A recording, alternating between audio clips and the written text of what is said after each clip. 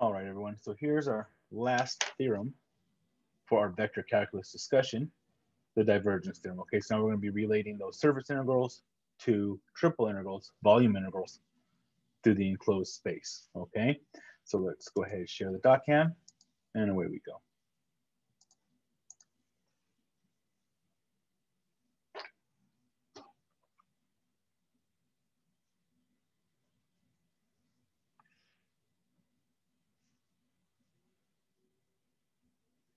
All right, so here we go. So now we're going to talk about the divergence theorem. Okay, and so again, what we're looking at is a way of rewriting an integral, a surface integral in this case, to a different format, to a different type of integral that might be easier to evaluate. Okay, so in this case, we're talking about like converting, rewriting a surface integral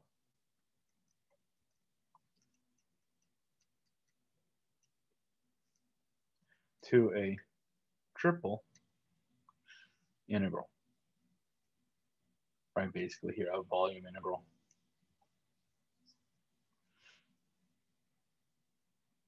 Okay, and so let's start off with the formal statement, and then we'll get into the practice. All right, so for this divergence theorem, we're going to let this three-dimensional space E be a simple solid, right? So no holes inside, no gaps, just one big block, if you will. Simple, solid region. And let S be the boundary surface, right? So all the faces, if you will. All the outer forms, the boundary surface of that region E. Given with positive, that is outward, all right, out of the body, orientation. We're going to let F be a vector field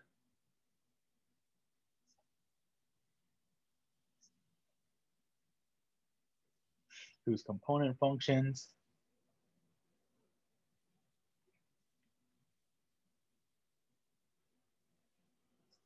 have continuous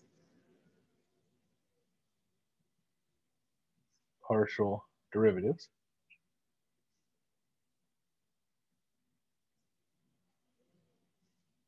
on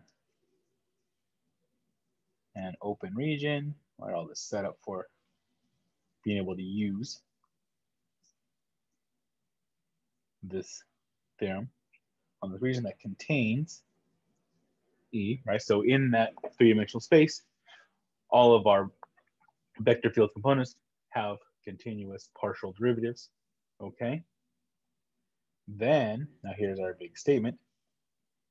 When we take that surface integral of our vector field F over that surface, right, all those bases, all those bodies of it, we can rewrite that, we can equate that to this volume integral, this triple integral, throughout that space E of the divergence of F dV, right? And remember from our discussion with the divergence earlier in this chapter, I think it was 16.4 or 16.5, I think 16.5, the divergence are del dot F, right? Those partials dotted, right? So we're going to get this scalar result, not a vector anymore. Del dot F dV. And again, a dV, it could be dx, dy, dz, or those iterations, or it could be r, dr, d theta, dz, cylindrical, or even spherical, rho squared, sine phi, d rho, d theta, d phi, and again, we can rearrange those components, depending on which coordinate system best fits that surface, that space E, right? And so again, we might get a case where maybe we're dealing with this problem where maybe our surface could be like all these parts of a cylinder, right? The body of the cylinder, right? With top and bottom. So not just the middle body, but top and bottom as well.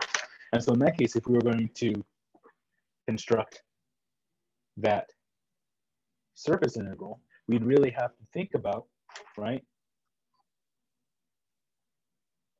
the body, the base, and then the lid. But instead of having to deal with that, instead,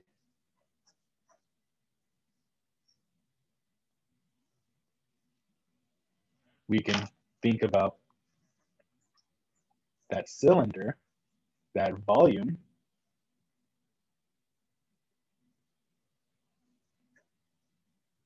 with a little bit of dV living inside that cylinder, right? So setting up with cylindrical coordinates, we could do typical Cartesian rectangular, or if we start to talk like a sphere or hemisphere, we can use spherical coordinates. All depend on which might be easiest to use in evaluation and setup of these limits, right?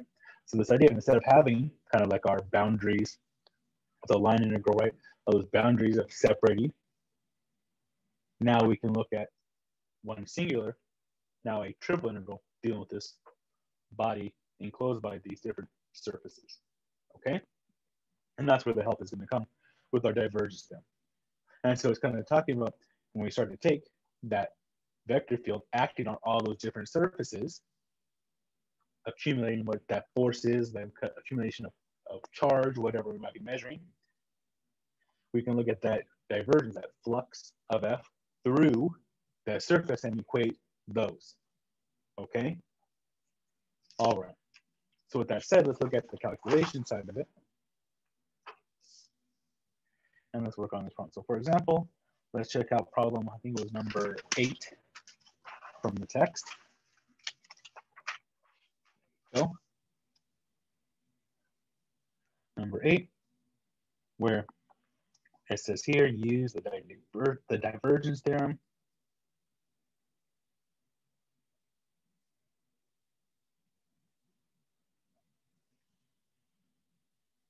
to calculate the surface integral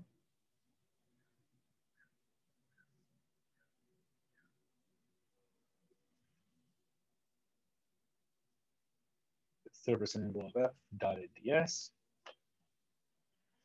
right?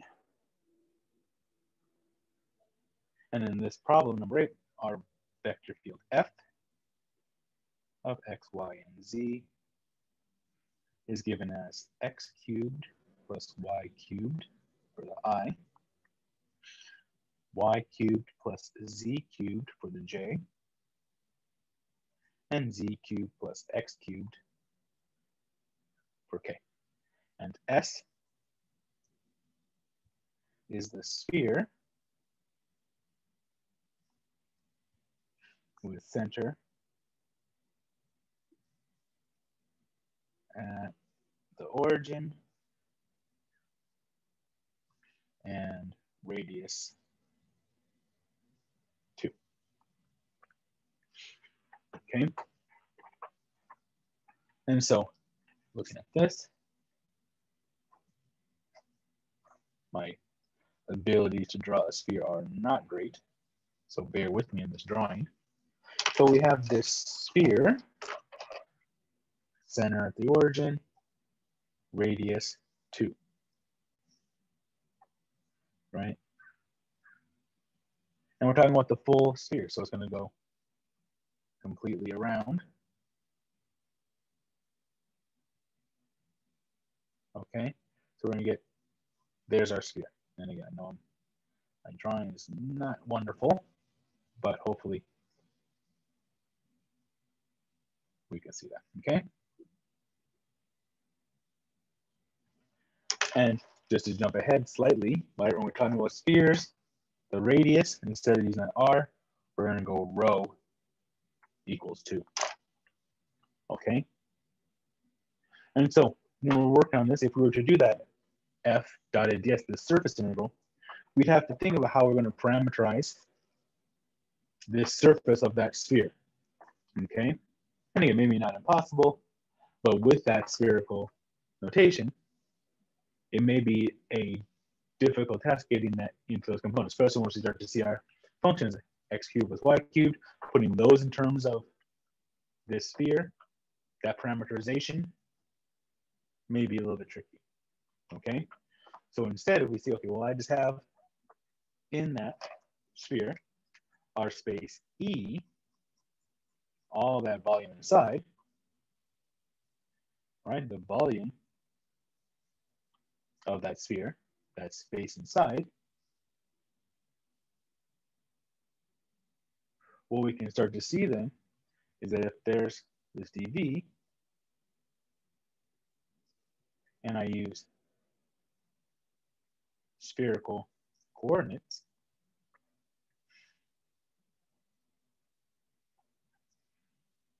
we can do some rewriting here, right? So in this work, x squared plus y squared plus z squared is equal to rho squared. There's our equation for our sphere.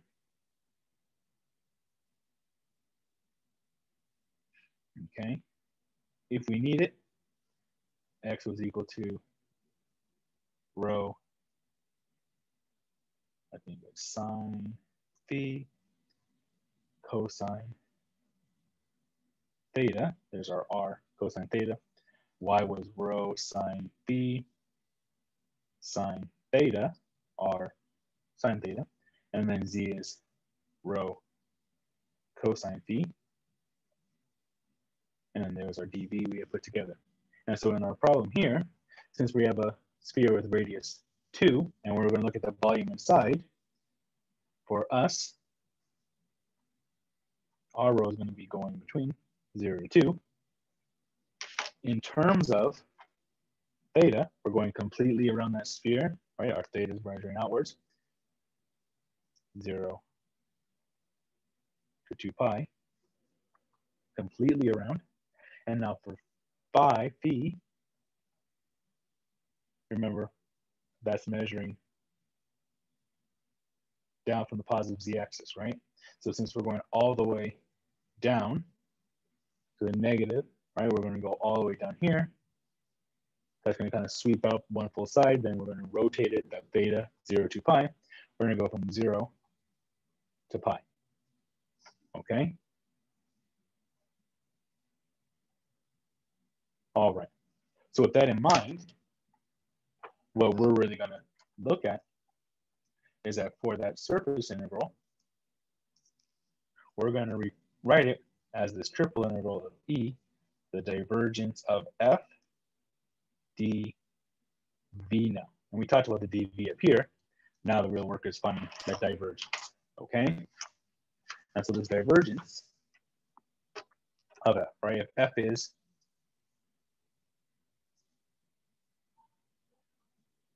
this format, x cubed plus y cubed plus z cubed plus x cubed, the divergence of F,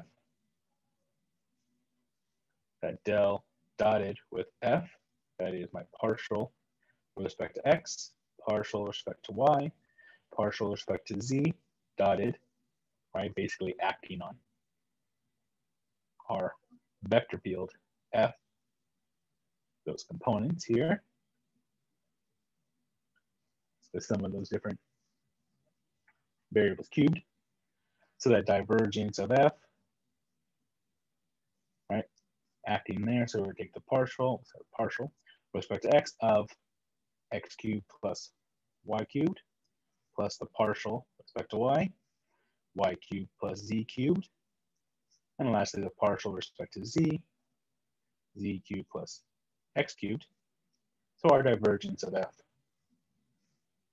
3x squared plus 3y squared plus 3z squared, right? That partial with respect to y, 0, or partial with respect to x of y cubed is 0, partial of z cubed with respect to y, 0, partial of x cubed with respect to z, 0. We're left here. And then putting this together,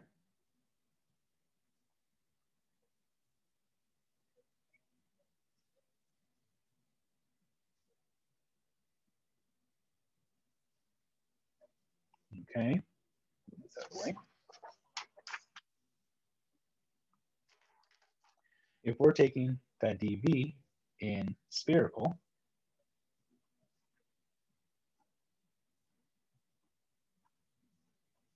right? We had that notation that x squared plus y squared plus z squared was equal to rho squared. This becomes, I'm going to leave this notation for a second, the divergence of f, 3x squared plus 3y squared, the scalar, right, not a vector. That expression, dv. And so now, as I put this in, this is the same thing as having 3 times x squared plus y squared plus z squared, factoring out that 3. We can bring it out even further, but let me leave it inside for now. That's rho squared, that dv, another rho squared, sine phi, sine phi brought in, and I was keeping track of my order of integration, d rho, d theta, d phi. We had done this before. Rho, 0 to 2, theta, 0 to pi, phi, 0 to pi. And just cleaning up this a little bit, we can go in different orders of those integrals. If you want, since they're all constants, the order of integration is not going to make a difference. So we get 3 rho to the 4th, sine phi, d rho, d theta, d phi. All right, so there's the setup. Going through that work, this computes, simplifies down to this wonderful fraction, 384 over 5 pi. But that's the real discussion, getting to this integral to evaluate. The tediousness from there, not too bad of an integral going through evaluating. But our discussion how we can convert this surface integral to this volume integral, this triple integral, right? What we would have done back in chapter 15 from our text. Thinking about that dv, since we have a sphere, it makes sense to go into spherical. Depending on that surface, we might leave it in rectangular, cylindrical. All depends on what surface is what surface volume we're enclosing, I should say, what volume we're closing with our surfaces to accommodate those components. Okay? All right, if you have any questions, definitely let me know.